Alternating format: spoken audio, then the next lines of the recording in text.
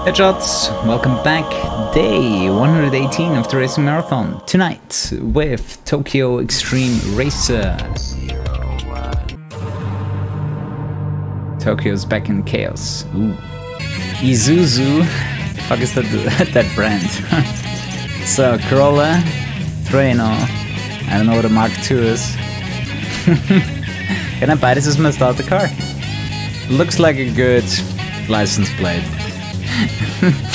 The fuck do I care? Okay, let's go to Tokyo. It is the Tokyo Xtreme Racer after all. Alright, so that's my rival. I think the super... Wait, do I have to start the duel against him somehow? Flash your lights. Yeah, I'm not sure which button that was. Rolling guy number 4. AI sucks at cornering, use that to the advantage. Alright. I don't need to challenge him again because he's green, right? So I just drive further and look for the next one.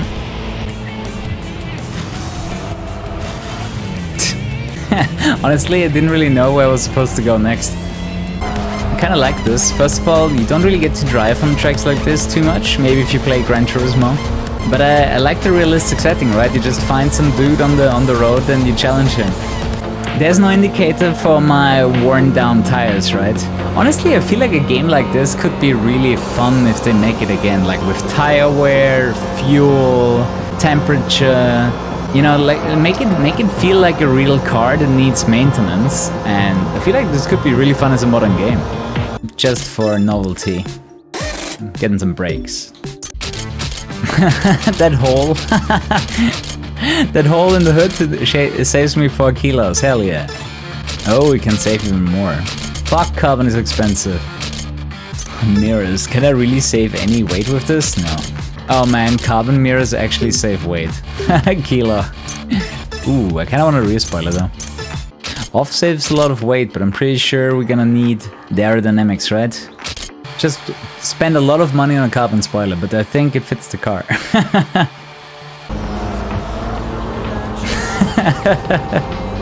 Honestly, I kind of like the progression in this game. Like, you have your car, you upgrade it part by part. It reminds me a lot of the Need for Speed series, you know? You just pick your car, you upgrade it, and you beat the opponents. And everything being a one-on-one is actually kind of fun. Honestly, this is fun. You know, it might be... It's therapeutic. It's therapeutic racing on these tracks. It's weird, it's a weird type of game, but I like it. A racing marathon is all about discovering new games.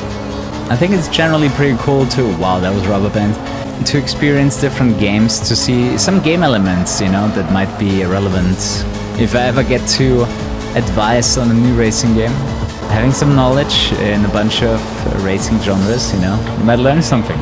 Hey guys, Kuru here. Check out Instant Gaming for cheap game keys and click the link in the description below. Yeah, I saw his health bar. I saw that health bar hit on him so hard. So you can cheese a little bit too if you put them into the wall. Honestly, I didn't expect this game to be this good, or, you know, to my liking. It looked fairly simple, but honestly the gameplay is satisfying. It is slower progression, but if you do get the progression, it actually feels quite satisfying. Because you worked for it so much. I always say that, you know, grinding is only fun if the grinding itself is fun. And I feel like in this game it's well done. The high grip tire was made with sports driving in mind. It is rather expensive. I feel like I'm changing to the HGs. But yeah, the car is getting substantially faster already. Just because we have those grippy tires. It becomes very noticeable how much faster you can do corners. That's a funny thing, since you like grind so long for like a few upgrades, you really notice it when you upgrade your car just a little bit. It becomes very... well, you notice it when you upgrade your car, which is good. If you have any hidden knowledge, feel free to share it with me. I'm playing the game for the first time, so if you know something cool, let me know. I just wanted to spawn here because there's two more blue races. Oh, it's raining now. And I have the grip tires. Wait, where is he? Oh my god. I did very much underestimate the rain and how much it's gonna affect my handling. How much is the MR2? 38k. I think I like it right the most. Let's see how this car drives with like complete stock equipment.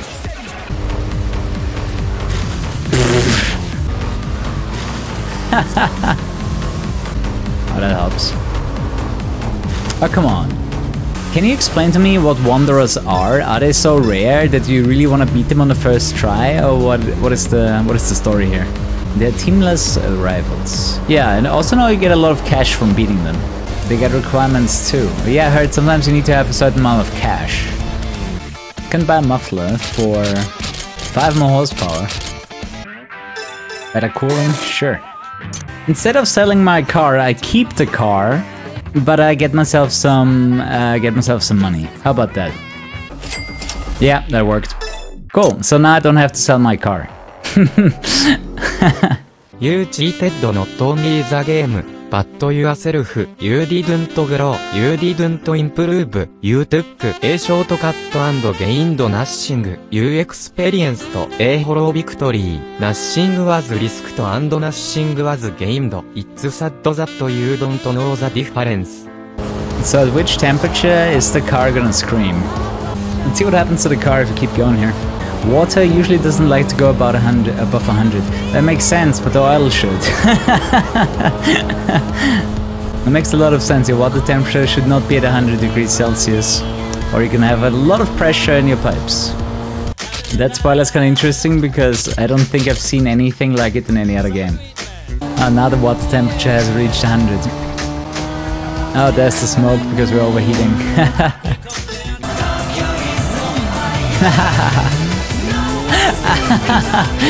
Man, if he evaded me, I would have lost.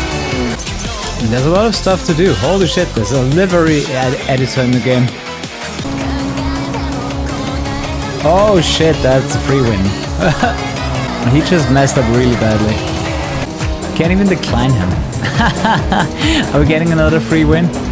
Whoa, he's already back. What the fucking acceleration is that? He just hit the wall, man, and he's already back. 100,000 CP special bonus. Poggers. The defeat of Dejected Angel. Tokyo is plunged into further and wider chaos. Engine level 4. Mission level 2. What is mission? Don't tell me that's the transmission. Mission 2. You guys want Nagoya or Osaka? Osaka equals corners, Nagoya is straight. Well then I guess Osaka makes more sense. It being underrated, I mean it makes sense. I haven't even played this until today, this was my first time. I'm actually pretty fine with the overheat mechanic because otherwise the game would feel more empty. I think that was a good addition just to keep the game a bit more interesting. No, loser. That is one of the ugliest liveries I've ever seen in my life. The only thing that's kind of problematic in this game, the drawing distance is not far enough to even see what's coming up. Like even when it's not raining, in my opinion, the drawing distance could be further. But I guess that is where they run into technical limits of the console. As I said, I'm gonna be fuck. There's the mad terrorist. It's not just a mad, it's not just a terrorist, it's a mad terrorist. The thirst in the winner's heart pursues energy for what would be the next stage. That was fun though. I played this a lot longer than I thought I would. I thought after a few hours I would just, you know, be done with the experience, but no, I liked it and I played more. That was good.